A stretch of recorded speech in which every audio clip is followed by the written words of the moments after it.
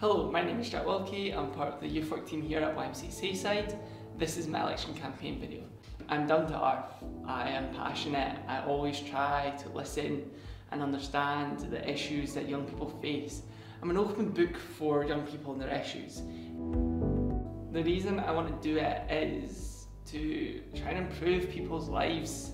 We can improve an opportunities-based project to give back. That's all I want, is to just give back to those who've helped me to help others. To properly tackle every corner I can, I'll go to outreach events to consult with young people, such as drop-ins and fun days in different areas to speak to and identify the issues in their local area. I will gather and report back on stories that young people have told me through one-to-ones and events, and use their responses to identify their different issues and feedback to improve said issue.